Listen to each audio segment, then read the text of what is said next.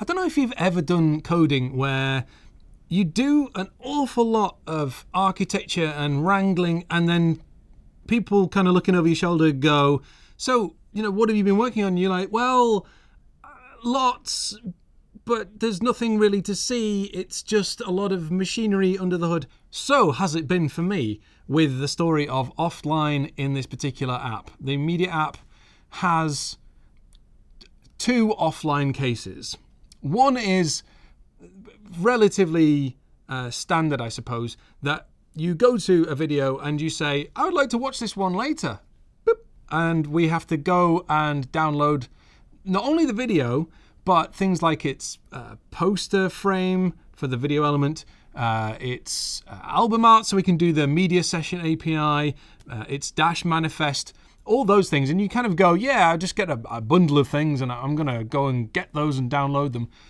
And one of the things that in this area that's still to land on the platform, for which Jake has an explainer at least, is the background fetch API. Wouldn't it be great, given that list of files that you want to get, to be able to hand off to the browser and say, hey, look, these 10 files, would you mind, you know, going off and getting them for me, and just fire an event when that's completed so that I can decide what to do. I can put them in a cache, or I can do whatever I feel like doing with them. Well, that's certainly on the way, and it doesn't exist right now. So what I'm doing is, when you click on the I want to take this video offline, in the page I do a fetch and I populate the cache myself. Now that's quite a lot of code in and of itself, because I'll show you why. Let me tell you about the second use case. That's worth doing. The second use case is this. Imagine that you have watched episode 1 of a show that you're interested in, and episode 2 is probably going to be of interest to you. Maybe you've subscribed to the show or something. And what we want to do is, rather than getting the entirety of episode 2, you're not asked for that, and that's quite a lot of space. But what we could do is maybe just get the first 1 minute or 2 minutes of the show, because that kind of prefetching idea is good, because it means that when you hit play, hey, we can just give you a flying start, and we can drop back to like the adaptive network side later on. And so I've been trying to tackle both of those. Now, in this particular video, I think what I want to do is I just want to talk about the service worker and the case of getting all the video, the one where you say, I want to take this video offline for later. Let's talk about approaching that problem. Now, I'm not going to dive into every little bit of code. There are bits and pieces in there that are you take a while to explain, and I think it's probably the case if you just look through the code, it'd probably make more sense. But of course, if you do that and you have questions, we have the comments below for you to ask your questions. So please do feel free, as always, to go ahead and do that. Right, enough talking. Let's look at some codes. Right, I am in the point in my app.js where, thanks to the UI, in fact, let me show you the UI. I should have started there, really. Imagine you are, let's see, you've got this video of me and Jake here, and you click this. We don't need this. Let's get rid of that. Do you know what? I'm just going to close that. Yeah, I'm just going to close that. And you click the Make Available Offline button. And we start to see, that was very quick. That was very quick. I wish the internet was always that fast for me. But it isn't. And because it isn't, we have the offline case. Haha, perfect. The bit where the spinning dial, you know, all that kind of stuff. Right, what's actually happening? So in the app, I fire an event that causes this on-offline toggle to be triggered. And the interesting bit here is, well, I check whether that we actually have the thing, and, you know, if we've already got it, then, you know, do you want to remove it and so on, and we'll delete it. But if you haven't, which is that case that we were just looking at, then we want to add it to our cache. And you can see I have this offline cache class here when I try to add this thing.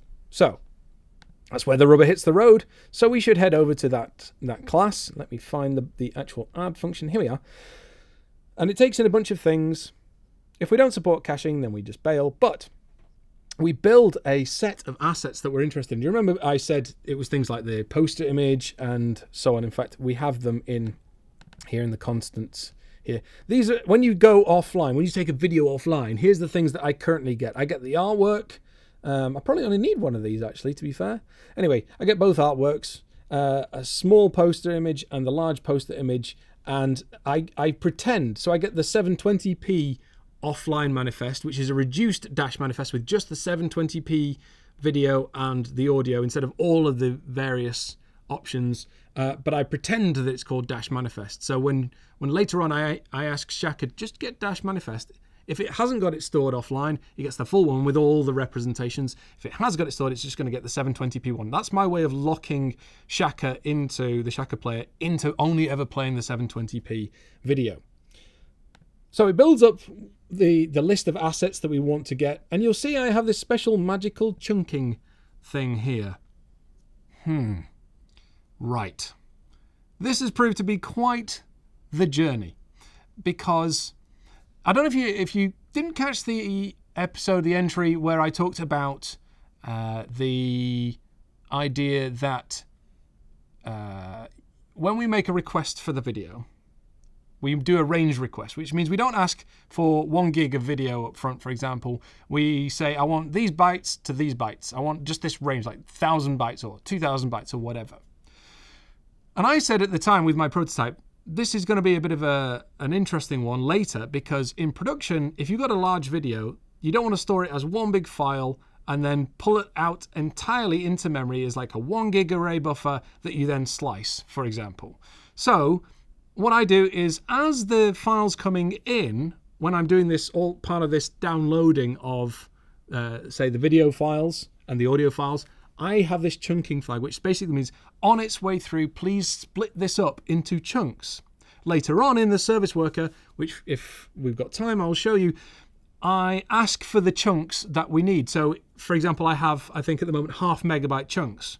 And so if you asked for a particular range, it might be that I need chunks 9, 10, and 11. And so I get 9, 10, and 11, and I create an array buffer from those 3 array buffers, one big one. And then I slice out from that array buffer the bit that you actually asked for. So it's my way of making sure that I don't pull out too much data into memory. I chose, in my chunk size, I chose 0.5 meg at random as a sort of a guess that maybe we'll need 2, maybe 3 occasionally, and sort of a meg and a half in memory. Yes, it's a bit garbagey. No, I don't like it. But it does mean that I'm not pulling out a 1 gig video into memory every time we make a request. I'm not saying it's always a gig, but I'm just saying, think big video, and that would be the problem. Now, a longer term solution for this that I'd love to see on the platform is the ability, when you say caches.match and you give it the URL, that you could give it some options besides, say, the cache name, but you could actually give it the range as well, saying, do you happen to also have bytes 1,000 to 2,000? Or, well, I assume it does if it's got it in there, but it should, those kind of things should be, it should be able to give you the answer, right? As in, no, I don't, because the file is only 500 bytes long, or yeah, sure. Well, a lot of that needs specking. It's not a thing that exists today, so it's something I'm actually having to do, and it's a bit of a pain point, but there we are. So, wow, it just said chunk true, and that required a whole heap of explanation. See what I mean? So what does the chunking do? Well, let's keep going through the code. So we build on this list of assets that we actually want to push, and eventually we get to the idea of downloading, and downloading is here. And this is probably one of the more interesting bits, because what I do is I have a thing with which I call track download. Interesting. And this actually looks probably fairly straightforward, I imagine, to many of you. If you haven't done service worker stuff, this will look slightly bizarre. If you have, it'll make sense. We open the cache, and we take whatever the request is and the response is, and we just pop that in the cache if it's not set to chunk. If it is, we cache in chunks. So we seem to be doing 2 things with all our responses. All the things that we've asked to download, we're doing 2 things with. Firstly, we're tracking them, and secondly, we're caching in chunks. Now, I better not say the word streams 3 times in quick succession, because if I do, Jake will show up, and I think we can all live without that, don't you? Shh. Okay. Streams. That's what we're doing. Imagine that we've made a fetch request, and one of the things we get back is a readable stream. At least you can in Chrome today. You can also say with the response, you can say, get me the JSON, get me the text, get me an array buffer. But you can say, I want to read this as a readable stream.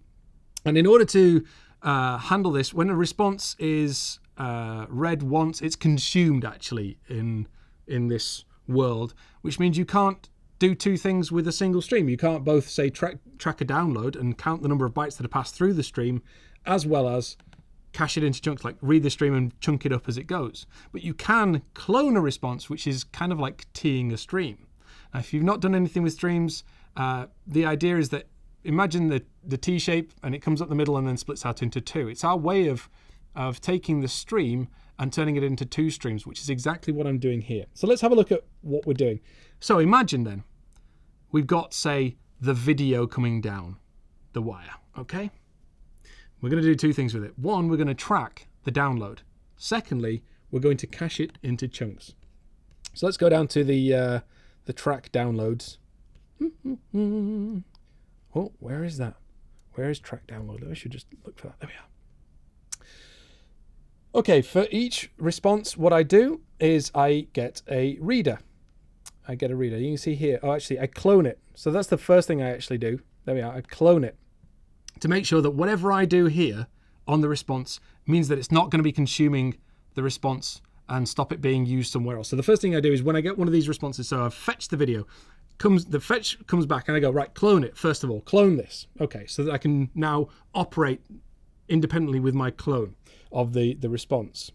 And then I ask for a reader on there. So clone.body.getReader, which is a readable stream. And then I can start reading, and there's a callback that you pass to the promise when that happens. So you read from the reader, and then you say on stream data do this thing.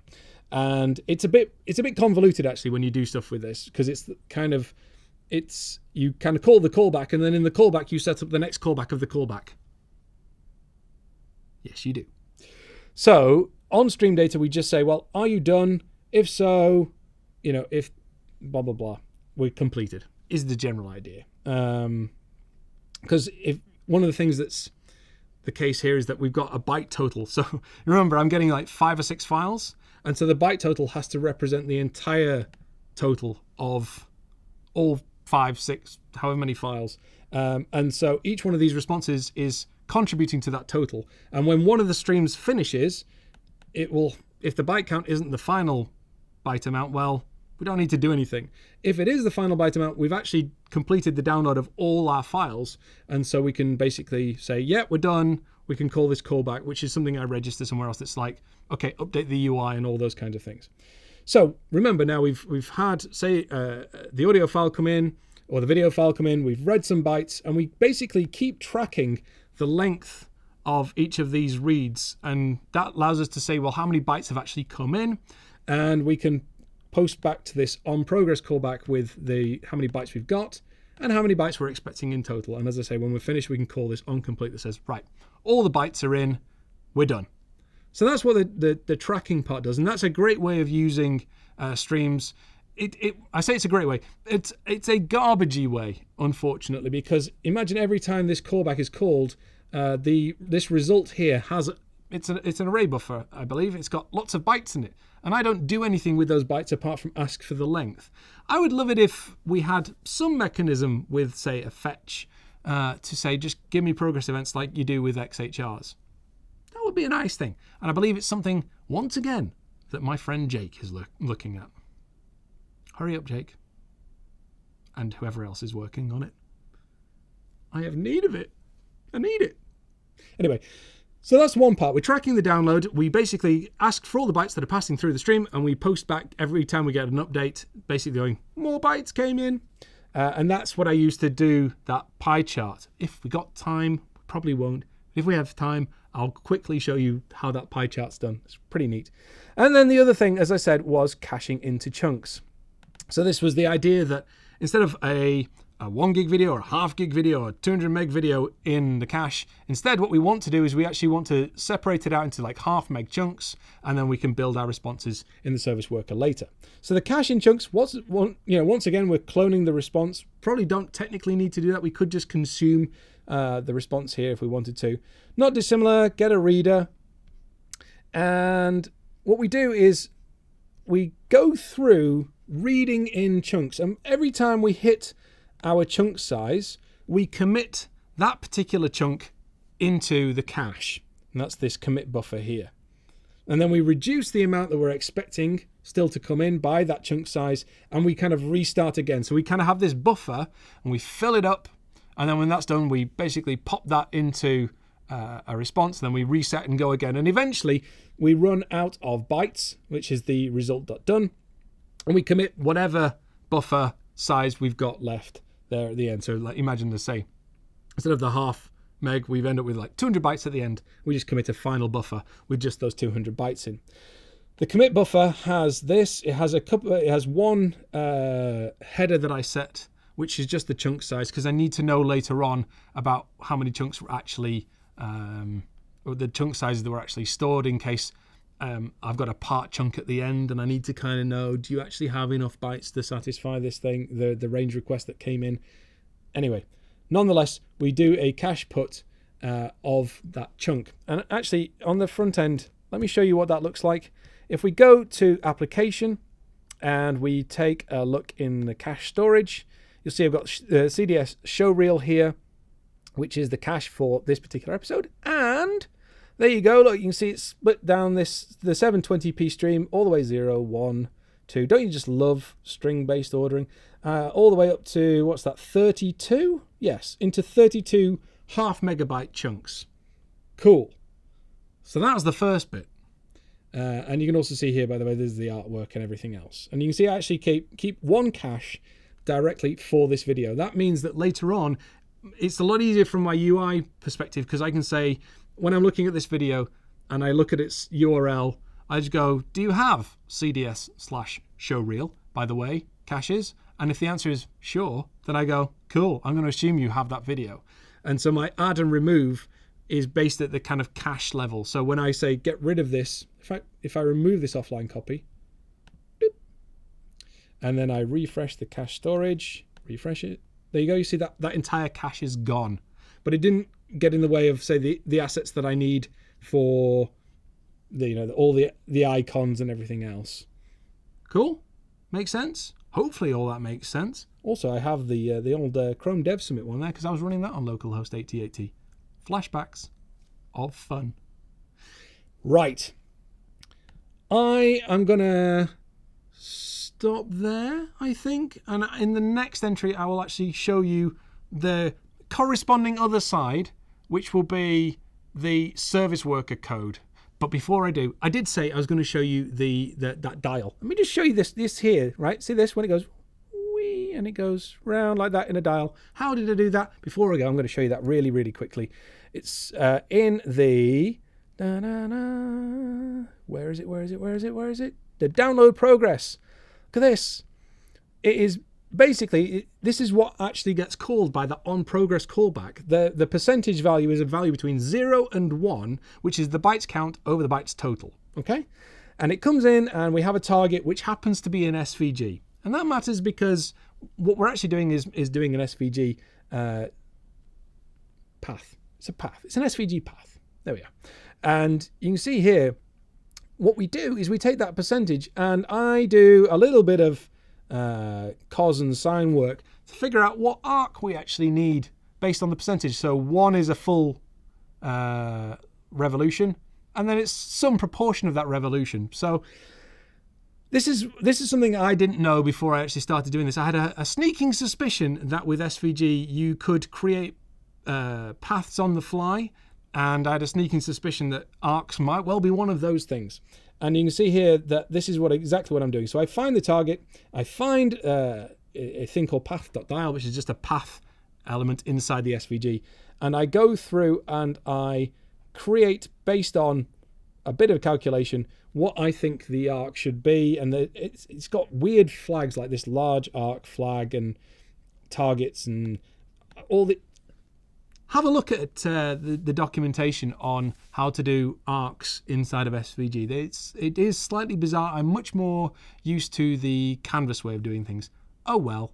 But this works brilliantly. So based on the percentage, I just spin an arc through and I just sort of make a pie chart thing like that.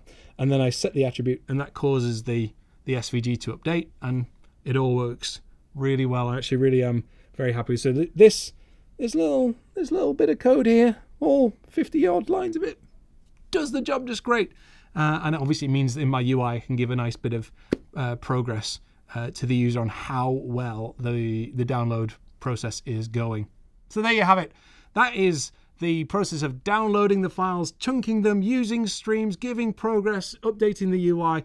And we're not even done yet because we actually haven't even responded to the user's request or the player's request for range requests. Hang on, let's try that again. We haven't even responded to the video player's range requests coming through the service worker. For that one, you'll have to join me next time. Now, don't forget you can subscribe. Don't forget you can drop in your comments as always. Thank you so much for all the feedback, all the ideas, all the suggestions, all the comments that you're making. I do love reading them all, and I will catch you, yep, you guessed it, next time. Hello, thanks for watching. If you enjoyed this video, well, you may enjoy other videos that we make too. So don't forget you can subscribe and you'll get notified when we push out a new video. And there's more videos over there or down there, depending on how you're watching the YouTubes right now. Definitely click on those.